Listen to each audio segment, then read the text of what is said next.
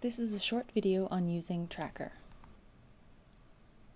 The Getting Started files give you most of the information that's contained in this video and are a good place to start. We'll get started by importing a video. This is a video I took of a pencil dropping using an iPhone 5S in slow-mo mode, giving me 120 frames per second. I can select which clip I'd like to analyze by moving the black arrows under the slider bar.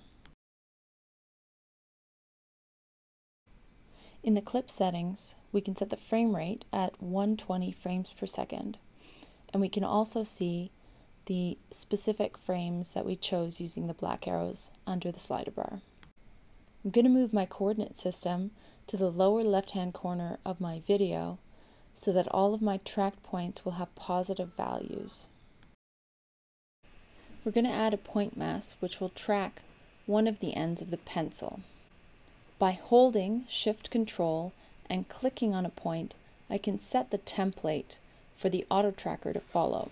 By clicking Search next, the auto tracker will try to find a match for the template in the next frame. By clicking Search, the auto tracker will proceed through the frames until it comes to one where it can't find a match to the template. You can see that the auto tracker tracks the end of the pencil successfully through all the frames. Now we're going to add another point mass which will track the point of the pencil.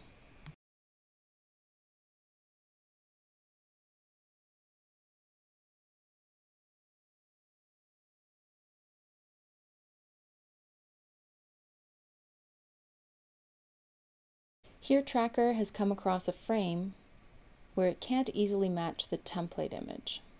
Your options are to accept the suggested point, which isn't very good in this case, or to manually select a point.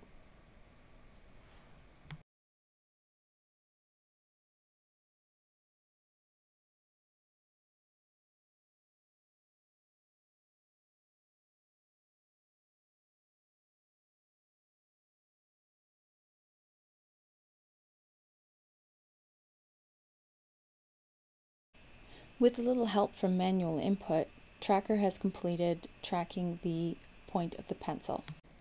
The numbers in the X and Y columns currently don't have real-world values because we haven't told Tracker how long our pencil is.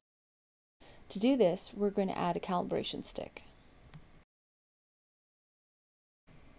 Since I know my pencil is 16.5 centimeters long, I can change the number on the calibration stick to indicate that in meters. Finally, we want to get our data out in a form we can use. The easiest way to do this is to select the 3 columns in the data table and copy and paste them into Excel. And you can do this for each point mass.